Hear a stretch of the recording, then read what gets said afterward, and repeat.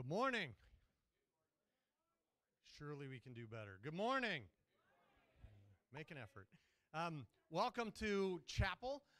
This is our opportunity as a community to gather together, to worship God, to communicate to Him praise and honor and thanksgiving for all that He has done for us. In a minute, I'm gonna pray, and we're gonna start with some musical worship. And then Aaron Woods is going to speak to us. Aaron is a proud 2012 graduate of Great Lakes. He is now doing some recruiting and admissions for Emmanuel Christian Seminary. Several of us here are also alum of Emmanuel. And so he's here to talk to students, to you guys who might be making the next step decision in your preparation for ministry, and how Emmanuel might play a role in that. He's also going to share with us about the gospel and what God's doing in the story that we're telling this semester of the good story of God. And as we prepare for that, if you guys would bow with me, please. Father, thank you for all that you have done for us. Thank you for giving us the opportunity to gather here together as your people, and for us to communicate to you our praise, our prayers, our worship of you. We hope that what we do this morning in your presence is pleasing to you. And we thank you for wanting to be with us. It is in your name, in the name of your Son Jesus, who is alive today, that we pray. Amen.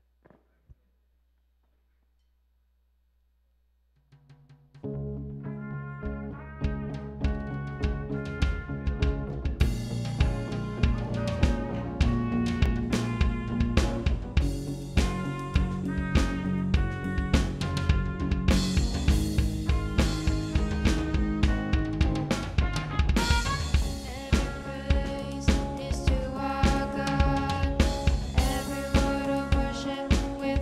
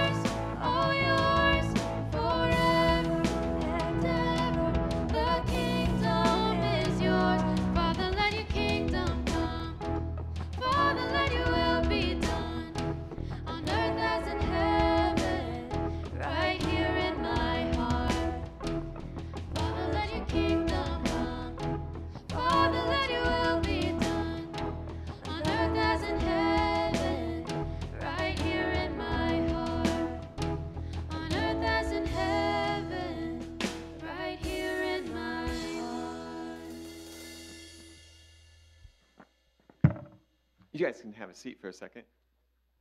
So one of the things that I remember discovering about the book of Psalms, maybe late in my teen years, was that there's a rich variety in there.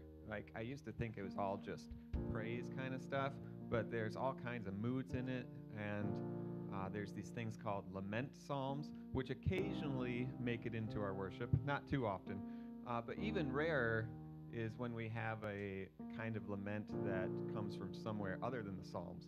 And that's what this next song is. The title is kind of surprising, not one that you would think of from a worship song. It's called Wake Up, Jesus. And where it comes from is a story in the Gospels when everybody gets in the boat. The disciples and Jesus get in the boat, and this storm comes, and they find that Jesus is sleeping. And so they wake him up and say, "Aren't you watching? Aren't you caring that we're in danger of drowning here?" And they're crying out to Jesus. And so this song takes that idea. Similar language to what we see in the Psalms when we see people crying to God and saying, "Are you taking note, God? Are you watching? I trust in you. I know that you have rescued people before, and look to me now." And this song does the same kind of thing, but taking it to Jesus. And so in a room this size, there's bound to be some of us who need a song of lament at any given time. And so I think it's good for us to include this in our time of worship. And if that's not you, this can be a time of solidarity, joining in with those among us who may be going through something right now.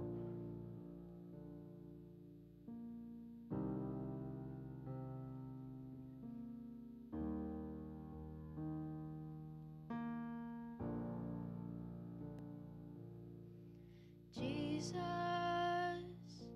when you gonna wake up?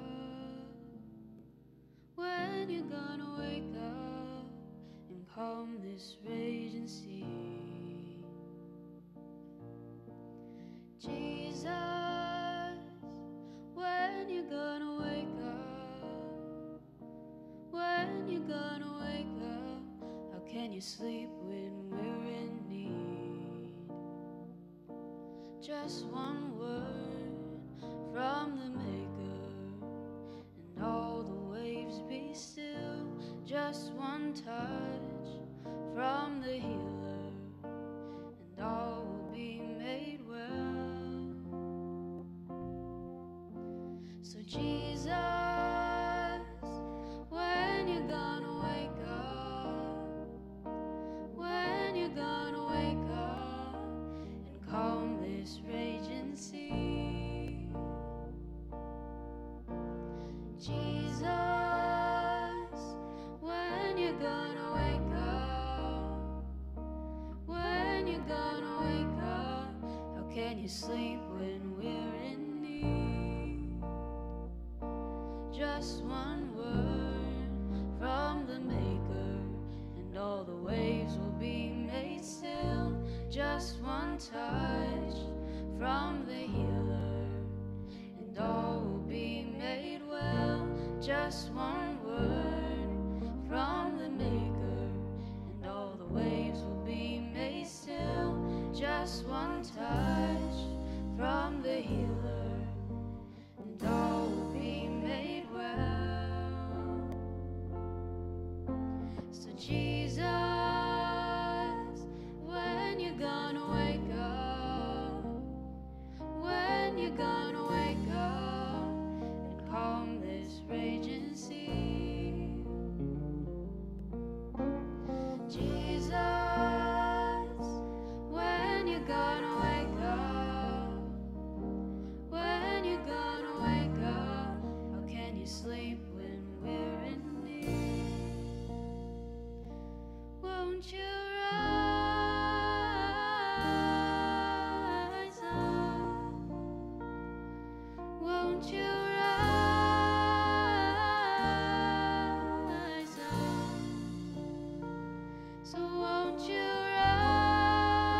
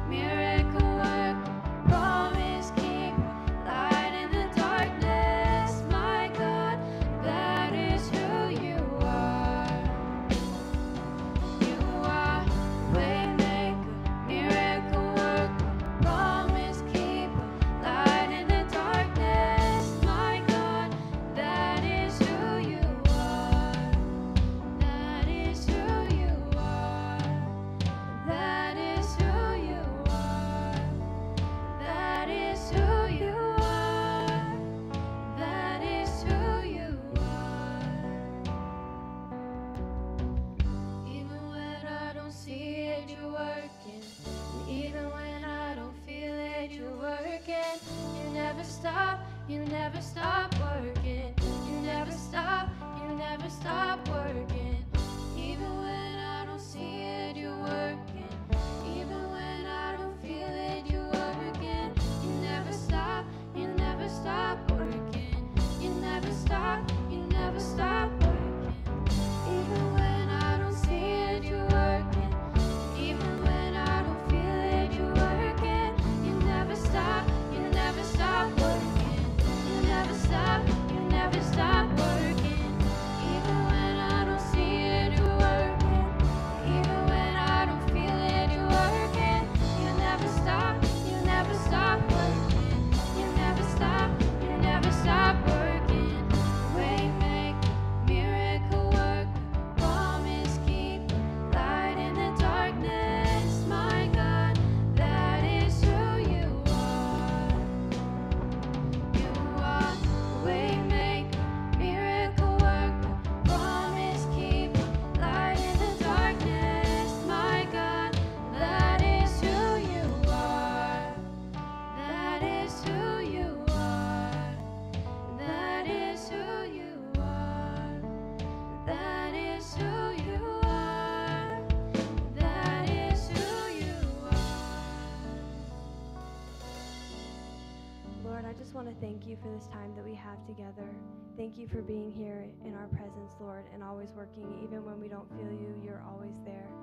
Thank you for every heart that's here today, Lord. I pray that the message can speak to it and that every heart is open and receiving, Lord. Thank you for this time, and it's in your Son's heavenly name we pray. Amen.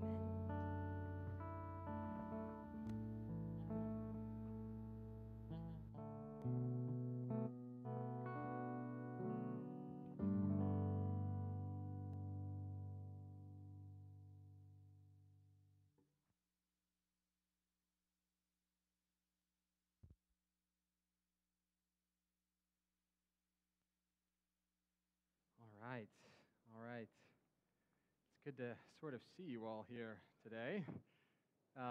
As Brian said, my name is Aaron. I'm a 2012 graduate of Great Lakes Christian College, this wonderful place here.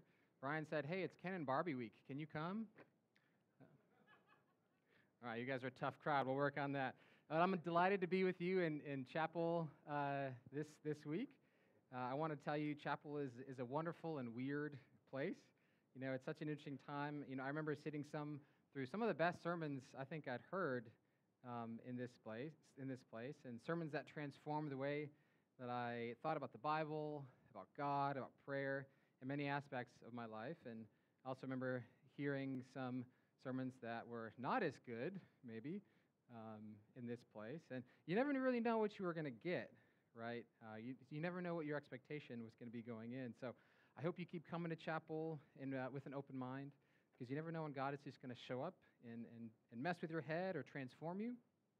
So that's my chapel plug. God could do something amazing right here in this place today, or could be just another ordinary day, right? But you probably won't know until it's over. As Brian said, I am a recruiter at Emmanuel Christian Seminary. If seminary is something that you are thinking about, let's talk after this. We'll be hosting a lunch, a hibachi lunch. I'm going to take a group, so we'll meet in the back there. Brian will remind us at the end here. And then I'll be around afterwards. If you're not able to go to lunch, we will try to get you back by your 1 o'clock classes. So I'll be around in the back here afterwards. So today, I do hope that this message is not the worst sermon you'll ever hear, but no guarantees. So let's get into it. I've titled my message for today, Finding of the Good News series, Hurry Up and Wait. There are moments of great hurry in our lives where we need to move to catch up to what God is doing in the world, right? And there are moments of great waiting where we have to practice patient hope and wait on God. So that's what we're going to talk about today. And I want to tell you a story that changed my life. I want to tell you at least part of the gospel story, the good news story. But first, I have to tell you the story of how I heard this gospel, this good news story, and how it was expanded here at Great Lakes. I have to tell you my story. And well, it starts with a metal band. When I was a sophomore in high school, I was in an experimental jazz screamo metalcore band from Portland, Michigan. Are there any Portland folks? Anybody from Portland? We got one. There are two of us. All right, sweet. So what does that mean? Well, it had something to do with tight jeans, long hair. I used to have hair, a saxophone, and some loud music. Our band was named Waltz of the Golden Pony, or just Waltz for short, MySpace official. Yes, it was as fun and as crazy as it sounds. We played shows all over the state, from Skeletones in Grand Rapids to Max Bar here in Lansing. It was so much fun playing music with 4 of my closest friends. But like all good things in the world, this band came to an end thanks to girlfriends and video games. Does anyone even play World of Warcraft anymore? Anybody? No? Okay, yeah, that game's way out. Because of this wild and crazy band, the Lord provided me another opportunity to play music at a more semi-professional level. At the beginning of my senior year of high school, I joined another metal band called Remembrance. Now, they're Wikipedia official. There is a Wikipedia article about them, so that's what's up. They were a little bit more serious, to say the least. They had a record out, they were signed, they had endorsements, and so on. A small change in pace from the Waltz band, for sure. As you know, the senior year of high school is a significant year where we let our 18-year-old selves determine the next few decades of our lives. So what was I going to do after high school? That was a huge question for me. College is right around the corner, and I had some decisions to make. On the band side of things, Remembrance was about to record its second record and making plans to do a few small tours, possibly a tour internationally. We were going places and doing things. On the school side, in high school, I was fairly gifted in math and science, and I decided to go into biomedical engineering. I applied to the University of Michigan. My condolences to the state fans here. Man, that was something else. Anyway, so I applied to U of M, and I was a bit surprised. Not only did I get in, but I did receive a pretty good scholarship. And that was actually pretty important to not just me, but my family. You see, neither of my parents graduated college and earnestly wanted me to take this opportunity seriously. But what about the band? My parents were both Christians and supported me in whatever I wanted to pursue. I can remember praying and asking God, just give me wisdom. Lord, what do you want me to do? And really what I was looking for is for God to tell me exactly what I was supposed to do, right? Anybody ever been there? Yeah. And eventually, I had a peace about staying in this band and not going to U of M. So the winter of my senior year, I deferred U of M and gave up that large scholarship to be in a metalcore band. How punk rock is that, right? This marked a pretty big shift in my future plans. Right? I decided to pursue ministry in the band instead of pursuing engineering. I remember telling people at the time, so much safety in going off to college, right? I'm choosing to trust God with my future and pursue the band thing. But just a few months before I would graduate high school, due to unforeseen circumstances, the band broke up. It was less about video games and girlfriends this time. I remember the phone call just like it was yesterday. Our guitarist, Jiffy, if anyone named Jiffy asked you to be in a band with them, always say yes. Side note. He called to let me know that him and 2 other members were done. They'd started playing in another band that they had felt had a better future than Remembrance. I was absolutely just crushed. All of my plans, my purpose, the sacrifices I had made, the trust I put in God, all came crashing down all at once. My future, I thought, was over. I had found myself wandering in the desert, as it were, with no next step ahead of me. I remember feeling betrayed. I gave my whole future to God, and this is what God did with it. I put my trust in His plan that fell apart in a phone call. At this point, spring of my senior year, there was no time to figure out a new plan, right? All the colleges were already full. I had nowhere to go. It was a moment of great hurry in my life, but I did continue to pray, to seek God. I had to figure out what was next, and very quickly.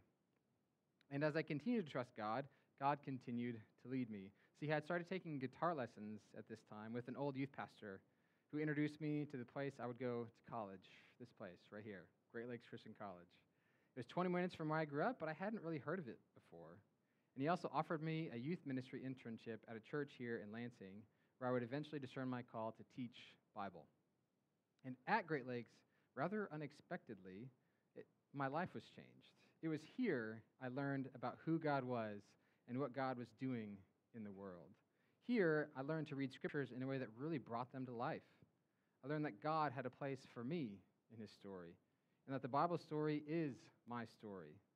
But even though I learned so much about scripture here at Great Lakes, my life was truly transformed, I still had more questions. I still felt like I needed more training. So after I graduated from Great Lakes, I moved down to East Tennessee to study at a graduate school named Emmanuel Christian Seminary. And God continued to shape and form me as a Christian, a teacher, and a minister there. The Lord used this whole experience to completely transform my life, and I could never be more grateful. But I had to trust God, be patient at a time, and wait for God to direct me. And then, when he did, hurry up and catch what God was doing on the move, right? We can see that in my story, and I bet there have been moments in your life where that's been true as well. We can also see moments of great hurry and moments of great waiting in the story of Jesus and the story of Scripture. How's that for a Jesus juke for you? You guys probably didn't see that coming, right? So I want to look at the gospel story. I want to look at two figures, Simeon and Anna, in Luke 2, 22 to 38. So go ahead and turn there if you would like. But before we read that, we have to cover some ground to get there so we can understand why their lives show us both how to practice great waiting and great hurry. So Chapel this year has been looking at finding the good in the Bible story. And so far, you've covered at least parts of the Old Testament. Last week was Restoration Appreciation Week, and before that was Fall Break. So it's been a minute, and you've been waiting patiently for the revelation of God's work in the New Testament. You've literally been waiting for the good news. This is actually really rather well planned because you have experienced an intermission here. It's the same with the Bible. Before the New Testament story really gets going, there are 200 years of intermission. Now, here it's only been 2 weeks between the Old Testament and the New Testament preaching, but that's kind of close, right? So the intermission period is, this intermission between the two testaments is a period we creatively call the intertestamental period. So before we read Luke, we have to set it up just briefly. At the end of the Old Testament, Malachi 3 and 4 talk about the signs of the coming Messiah. What are the things that will happen before the Messiah comes? Malachi 3:1 says this, "See, I am sending my messenger to prepare the way before me, and the Lord whom you seek will suddenly come into his temple. The messenger of the covenant in whom you delight, indeed, he is coming, says the Lord of hosts." And then in the last few verses, the close of the Old Testament, before 200 years of waiting, we get this. "Remember the teaching of my servant Moses, the statutes and ordinances that I commanded him at Horeb for all Israel.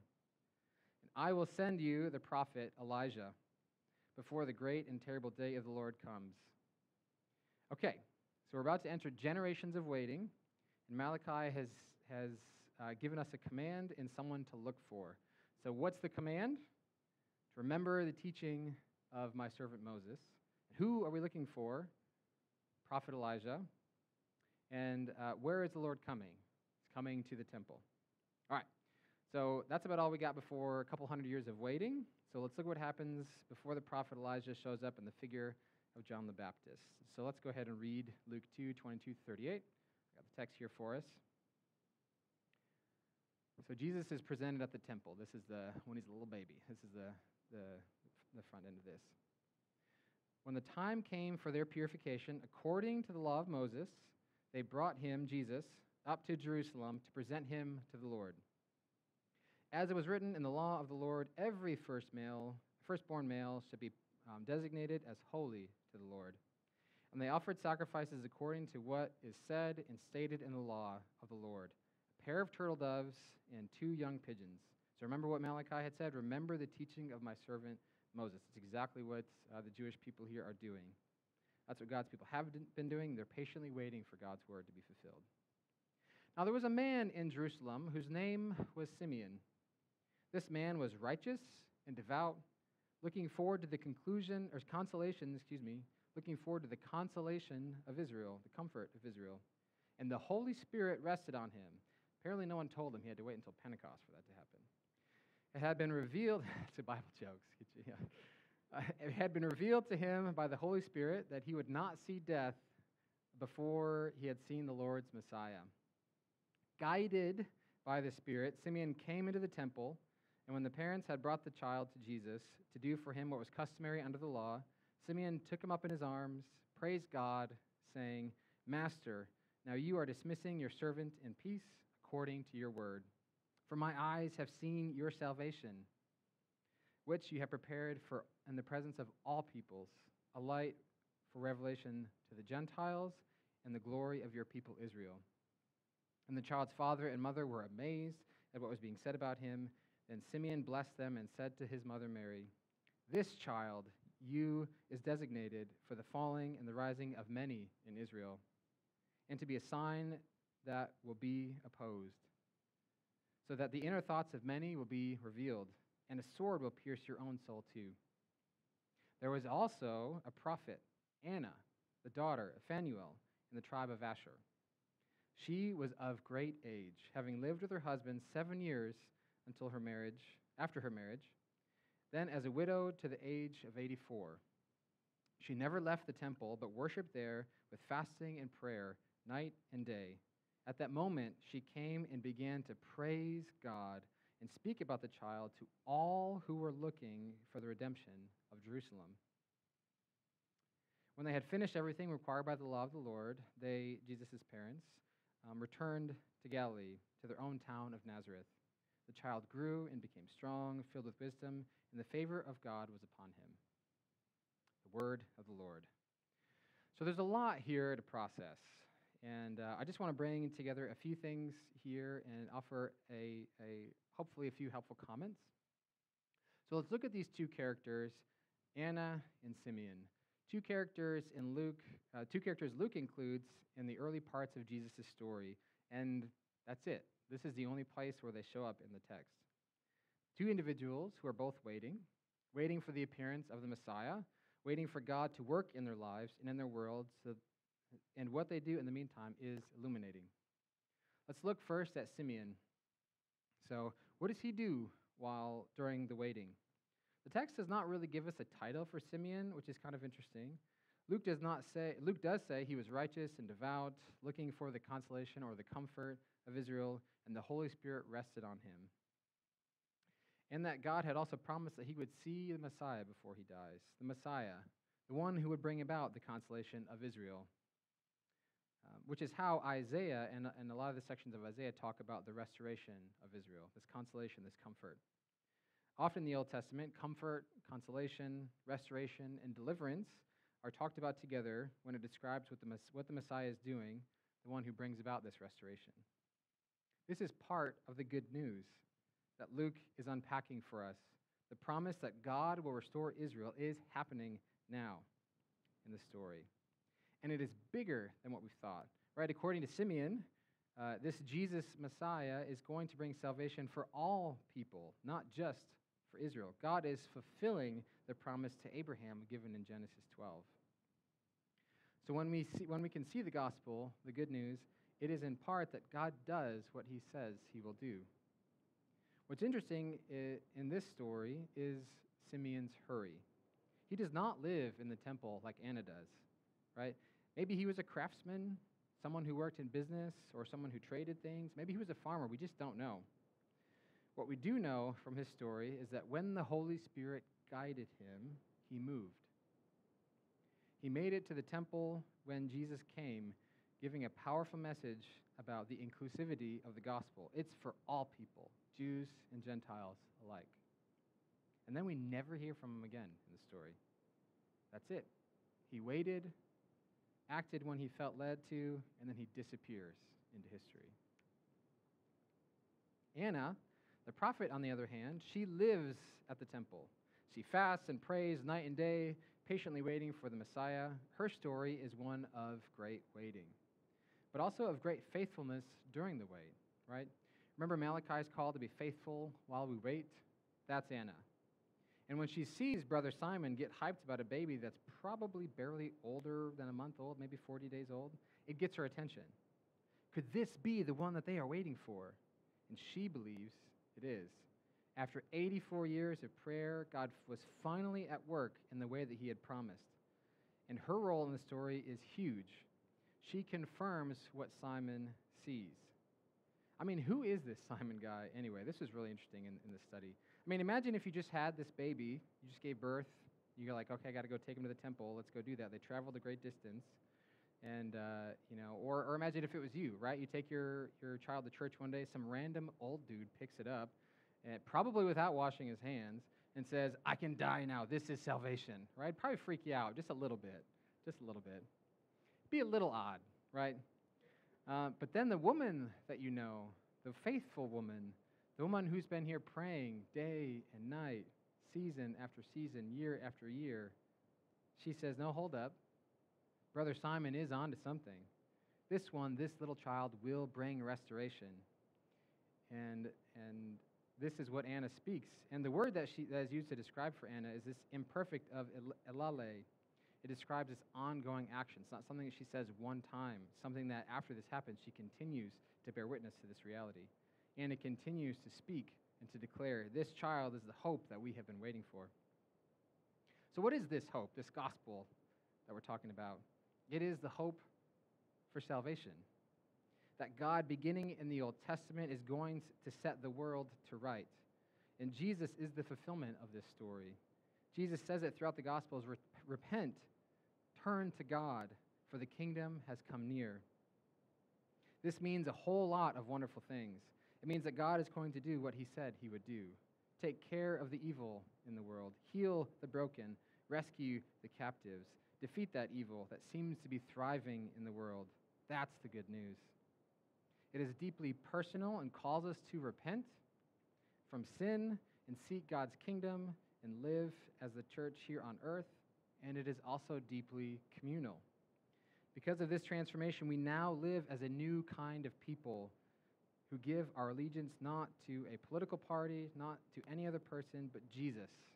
And that is the good news.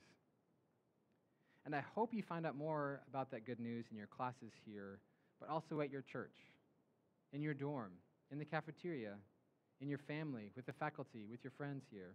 You never know when gospel conversations are going to sneak their way into your lives. In closing, I want to reflect on the hurry and the waiting that we see here in Luke. Anna waits patiently for God in the temple, and Simeon waits on God to fulfill his promise to him. The takeaway for me in this story is that their patient hope in their waiting, and their hurried action when the time is right. So what does your waiting look like? Does it look like Simeon, serving God in the marketplace, living the gospel before your coworkers, patiently working day in and day out, month in and month out, and being sensitive to the moving of when the Holy Spirit calls you?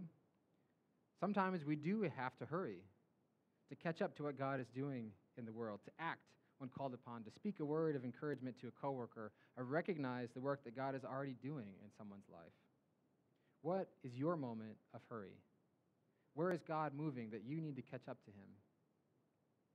Or maybe you are in the moment of waiting like Anna, quietly serving God where you feel God has called you, year in and year out, but it feels like nothing is changing, and it's not leading anywhere. Well, many times God moves slower than we anticipate. I'm certain there were moments and seasons of Anna's life and ministry where she felt frustrated, maybe even resented God. Right? She only got to live with her husband 7 years before he died, and then she was stuck serving in the temple. I'm sure she felt that way several times. But friends, whether you are in a moment of great waiting or great hurry, if it feels like God is silent or absent, remember Anna. Remember Simeon. Remember Anna in her quiet and patient service in the temple. Remember God is with you in the silence, and there are many things we can do when we are waiting.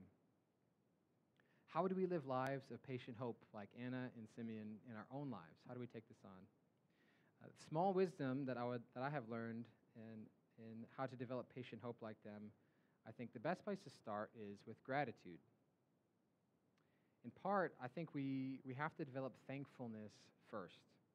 If we're not thankful for where we are or content in our circumstances, it's hard to be patient, isn't it? If you're struggling with patience, one step towards being more patient is to practice gratitude. If you're not sure where to start, try to go through your day, even today, and find things to be thankful for. thankful for the food that you're about to eat. Your friend, maybe just one friend, or your family, or for your life. Don't ever take life for granted. Be grateful and content in your circumstances. Remember what and who you are hoping in, and pray that the Lord help develop patient hope in your own life. We also need to be patient and practice patient hope in our ministries in churches as well. Whether you're a part of a church as a member or someone who is participating in the ministry of the church, we need patient hope to serve well. Because sometimes our impatience can harm our ministry and the people that we're serving. For those of you who are going into ministry in the church or the marketplace, let Anna and Simeon be your models of patient hope. There will be long seasons of patient hope where we are called to a long obedience in the same direction, as Eugene Peterson says. And may we be such a people. Let's pray.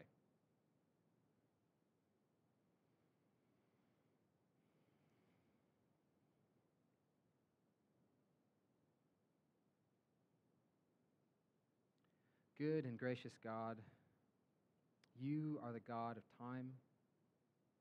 All time, our time, belongs to you, O God. We thank you for the ways you have worked in the world before us.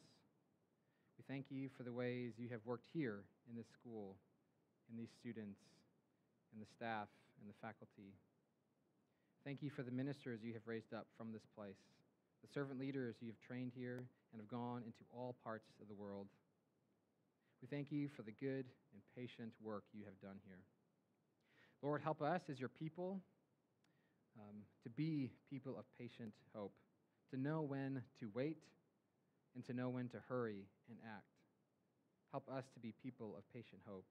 Guide us to hope, to wait on you like Anna, and then when you move, help us be in step with your Spirit like Simeon. Help us be obedient when we hear from you and when we do not. Shape us into the people of God you have called us to be in your world today. Amen. Thanks, Aaron. A couple quick announcements today. First of all, some of you guys know it's Spirit